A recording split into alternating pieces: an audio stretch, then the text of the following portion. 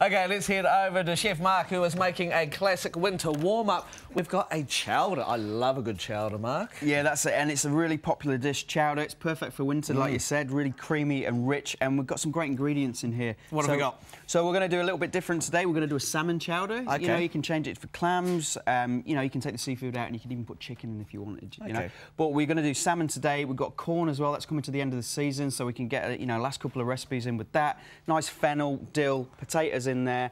And you can put fish stock in, but I put a little bit of chicken stock in just to make it not too fishy as well. Nice. Brilliant. I can't wait to get stuck into making this. Great to have you with us. We're in the Becco kitchen for a hearty salmon chowder recipe from Mark. I love a good chowder. So, Mark, what is the most important thing to remember when making a chowder? So you want lots of texture in there, so we've got lots of ingredients. So texture is good, but you want the sauce. So it's going to be thickened with a roux. It's a white sauce. It's loosened out to make a soup, but we don't want any lumps in that. Okay, great. So texture's good, but not in the base of the soup. Okay, so that's kind of the difference, isn't it, between soup and a chowder? It's that roux, it's that thick sauce. Yeah. So a chowder, I mean, chowder is a soup, but then that's how we're going to thicken it. Nice. So we've got stocks in there. So we're using chicken stock today, but we can use fish stock if you want. It's entirely up to you, and we've got milk, and you can even put cream in as well. Beautiful. But basically, that is going to be thickened by flour and butter, and that is a roux. Nice. Okay, cool. Right. So we're starting off with a bit of alpha-1 oil in the pan, and we're going to cook up some celery. Bit of oil, medium heat, some celery in there. Yep. Okay, and we just want to soften all these vegetables, and we sort of just you want to cook them, roughly the same size, so when you're eating the soup, you're not getting any big chunks of bits and bobs in there, and it all cooks at the same sort of time.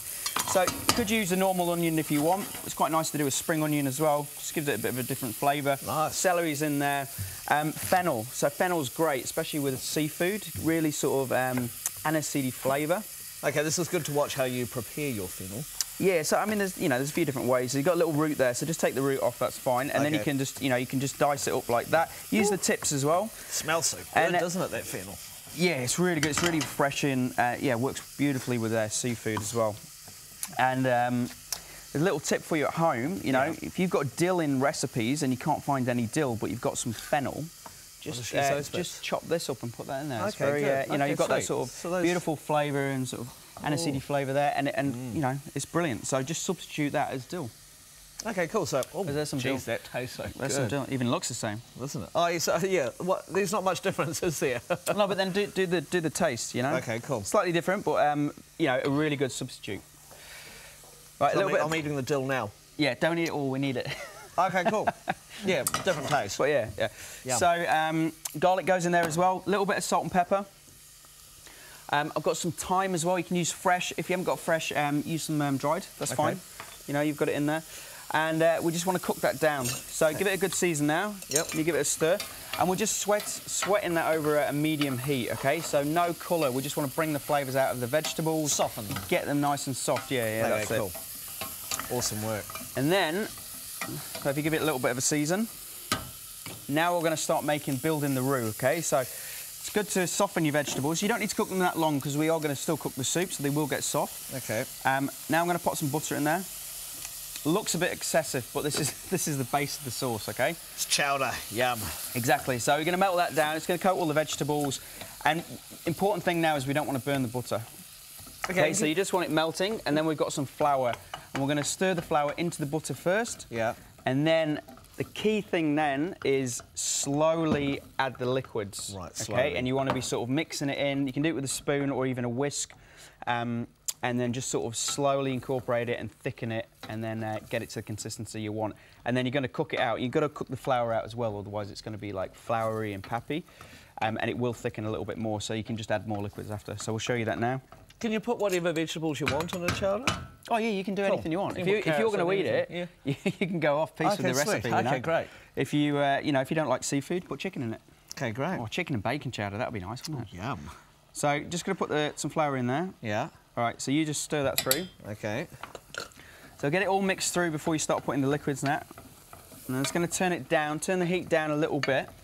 And a good tip as well, if you heat your liquids, it's quite a good idea as well. Heat the liquids? Heat the liquids. It'll go in, but you need to be whisking really fast. OK, cool. OK, so I'm just going to start pouring it in. I'm going to start with the milk.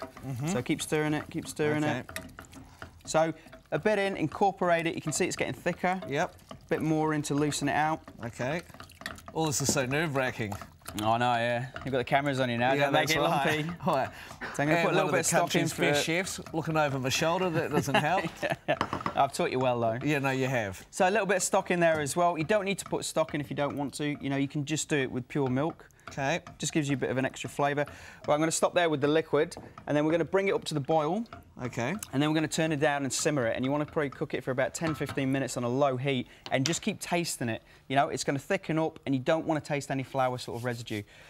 As it's cooking, I'm going to dice some potatoes. So same size as I've cut all the other vegetables. I'm going to pop it in, and we're going to cook that as well. So because it's nice and small, that'll only take about sort of 5 to 10 minutes or so.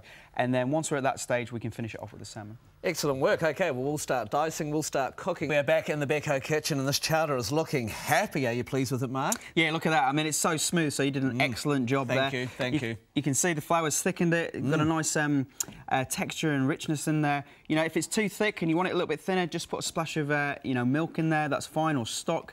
Potatoes are in there, so they've been cooking away, so they're nearly cooked. Nice. So all there is left to do now is just finish it off. So I've got some salmon. So I've just skinned it, just double check there's no bones in there, and just cut it into sort of, nice chunky pieces. So good. But just remember, put the salmon in towards the end, because once the salmon's cooked, you don't want to keep cooking it because it'll just break and all go into a big mess. So once the salmon's cooked, we are going to serve this. Some corn. So you can get some corn, just run your knife around and you'll take all the kernels off, and then that can just be chopped up and put in. You know, this is already softened. So basically all we're doing with this is just warming it back up. Oh, great. You know, you can use a tin of corn if it's out of season, whatever you want. It's just really nice proper flavour and sweetness and texture in there with the corn. OK, great. So and then I've got a dill, and I've actually put some of the fennel tops in as well, so I'm just going to roughly chop that, and that goes in very, very last minute. So once the salmon's cooked, dill goes in, and then it is ready to serve. I mean, that is it. That's how simple it is. You know, give it a good taste. You know, some salt and pepper in there. Season. And just be really careful once the salmon's in. Just be really careful when you're stirring it, because as the salmon cooks, it becomes really, really delicate. OK, great tip. I'm even going to put another tiny splash of milk in there. I'm going to chop my herbs, and that is ready to go. Absolutely brilliant. OK, well, I've never made a chowder. I'm going to go home and try this a little later on. Thank you so much, Mark. Cannot wait to eat this towards the end of the show. And, of course, if you want the recipe, it's on our website, thecafe.co.nz. I tell you what, though, this chowder's looking fantastic. Mark, are you happy with it? Yeah, very happy. Great job, Mike. Thank you. What are you doing tomorrow? Tomorrow we've got a great staff meal. What we do in the kitchen, spaghetti bolognese. Yay, you can guarantee there won't be any peas in it, because Mark doesn't like putting peas in anything.